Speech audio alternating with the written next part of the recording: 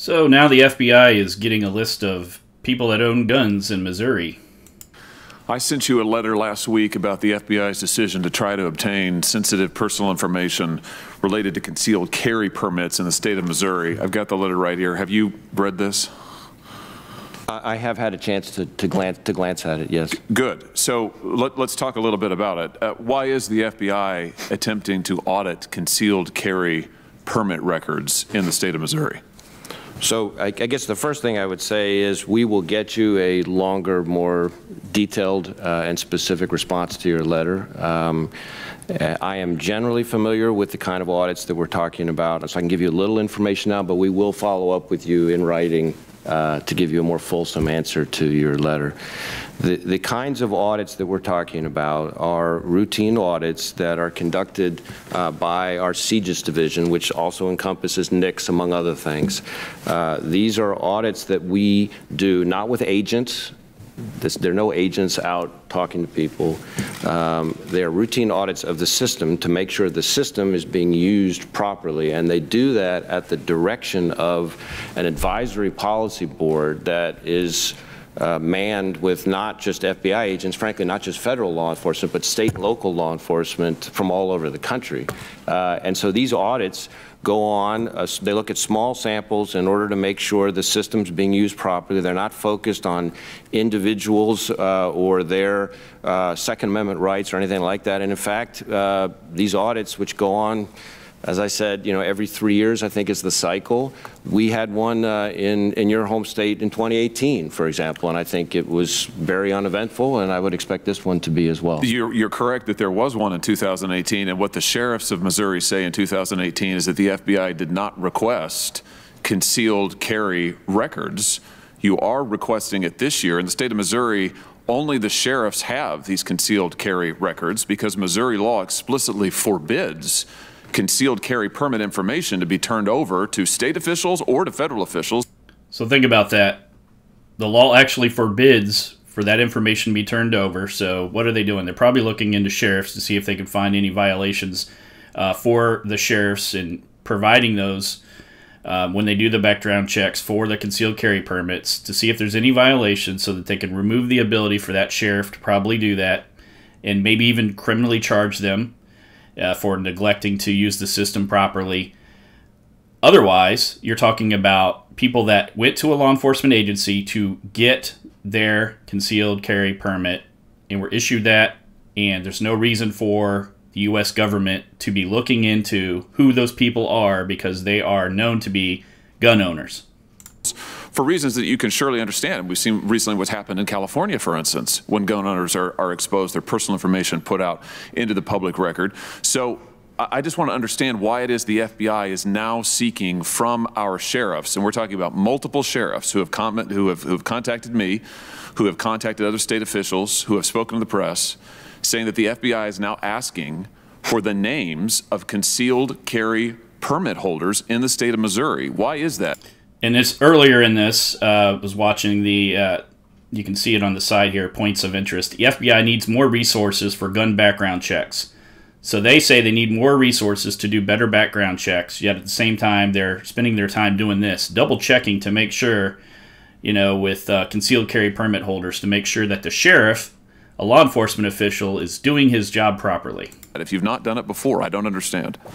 Well, again, I'm going to have to look deeper into to give you a more fulsome answer to your question. My understanding, my limited understanding as we sit here right now, not having a chance to drill into it more deeply, but is that that under Missouri state law, checks for concealed carry permits are run using one of those systems that CJIS administers. So in order to be able to determine that the system is being used properly, consistent with the audit, consistent with the direction of the advisory policy board, I think that may explain the answer. But so, again, okay, let me follow up with you in more detail in writing. Okay, so you can confirm, though, it sounds like you're saying that indeed the FBI is asking for records, because you just said that would be the reason for requesting this information. I don't know that for a fact, but that's what I've heard that may be may explain the disconnect, but I'm not sure. Well, heard from whom? You say you've heard from your agents, or?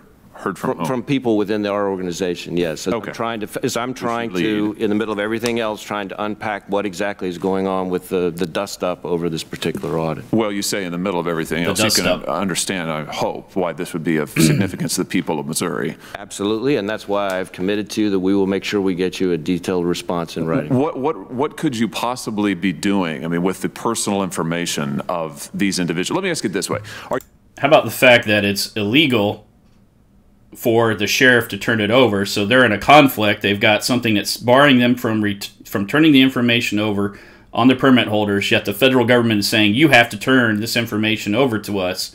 And, you know, he's about to ask, why do you need that information? At no point does it involve releasing the people's information to verify that the system is being run properly. Why don't they take some of the names that they know have been run through it and just do a audit on that to see if, you know, the information is being checked properly? Like, has this person been run through and they've been rejected by the FBI? Hey, Sheriff's Department, show that you did not issue them a permit. And that's a check to make sure that the system, that the person is not just letting everybody through. And you don't need to get all the names so that I can check into all the names, all the permit holders and all the state. In other words, all these people that legally went and said, hey, I own a gun and I'd like a permit so that I can carry it. This is why constitutional carry and things like that are much better than putting your name in for a concealed carry permit. In any case, even if you have the concealed carry permit in your state that's available and you have the constitutional right to carry concealed, you should not get the permit, because this is the kind of thing that can happen. Are you doing this in other states as well? Are you going to other states and asking for concealed records, concealed carry permit records in other states too, or is it just Missouri? I know we are doing audits, these routine audits in some other states, but I don't know. I think it's a function of different state laws as to what exactly is within scope in terms of the use of the system. Why are you asking for it now from the state of Missouri or from our sheriffs when you didn't ask for it in the past? Again, I'm going to have to get more information to be able to provide you a written response to your letter. What steps would the FBI take to make sure the information remains private if you're able to obtain it from these sheriffs all across Missouri? Again, I'm the same answer. I really want to be careful not to speak when I don't have all the facts. Okay, so you're not going to answer my questions. Well, no, I am going to answer your question. We're just you're not answering them now. Here. He's not going to do it live. Well, because you're on TV. He's going to do it privately in written form so that they can get all their ducks in a row with a good answer, political answer. Under oath, and because you're not prepared to answer them. I'm disappointed, frankly. I sent you this letter days ago. This has been on your radar screen. The Attorney General of our state sent you a letter before that. Hey, he glanced at it. You've known about this. This is of significant concern. It directly affects Missouri state law. You can understand the position. You've praised your local law enforcement partners earlier today, Director. You're putting them in a terrible position in the state of Missouri. State law says they cannot turn over these personal records. The sheriffs cannot. You are asking them to. Apparently, in an unprecedented fashion, they've not been asked this before. I want to know what in the world you're doing with this. And frankly, I don't like the fact that the FBI is snooping around the concealed carry permit records of Missourians. I don't like it at all. I don't know what you want to do with it. I don't know what you're going to do with the information. But I don't like that you're putting our sheriffs in this position, and I'm disappointed that you're not ready to answer my questions. Let me ask you about something. That is the best way to say it. I don't know how to frame it any better than that. Else. Afghan refugees. The FBI is... And we can see, I just did a video on the FBI and how I believe it is corrupt, but you think about the position the FBI is in and all the things that they're responsible for, all the things that they're supposed to be investigating. The FBI continues to show that they have corruption, they have political sways that just throw everything at the feet of Republicans of like, you know, we're going to do this, you know, explain yourselves. They're opening investigations. They're failing to open investigations in all the right and wrong places. I mean, this goes on. They talk about China's influence on, you know, espionage and stealing of tech from the United States. It is huge, and yet the FBI allows, you know, all these kind of things to just pass by the wayside instead of doing something about it and preventing this kind of espionage, and then the U.S. actually doing something in the world courts against China for stealing that tech, allowing companies to work with Chinese companies and release that tech.